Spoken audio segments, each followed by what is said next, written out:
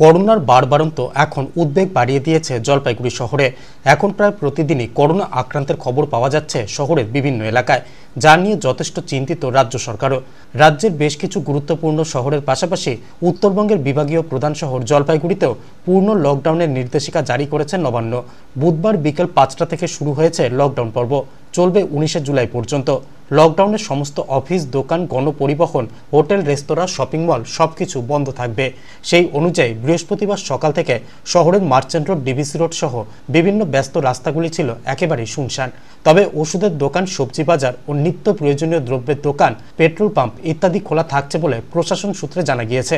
শহরে বিভিন্ন মোড় এবং বাজারগুলিতে পুলিশি পাহারা দেখা গিয়েছে এদিন। করোনা পরিস্থিতির মোকাবিলায় লকডাউনের এই সিদ্ধান্তকে স্বাগত জানিয়েছেন নাগরিকরা। সতর্কতা সাধারণ মানুষের মধ্যে যাতে ছড়িয়ে পড়ে তার জন্য আমি প্রশাসনকে ধন্যবাদ জানাই। আর টাউনের মাঝখানটা যেমন কদমতলা এবং স্টেশনের দিকে যেমন পুলিশ করা, এদিকে অতটা হচ্ছে না, তবে পুলিশ একটু আগে এখান দিয়ে গিয়েছে, এটা শুনে ভালো লাগলো। কিন্তু আপনি বেরিয়েছেন কেন? আমি বেরিয়েছি একটু বিশেষ কাজে, এক্ষুনি আবার ঢুকে। মাস্ক কোথায়? মাস্ক আমার পকেটে আছে, পড়তে ভুলে গেছি, আই এম ভেরি সরি।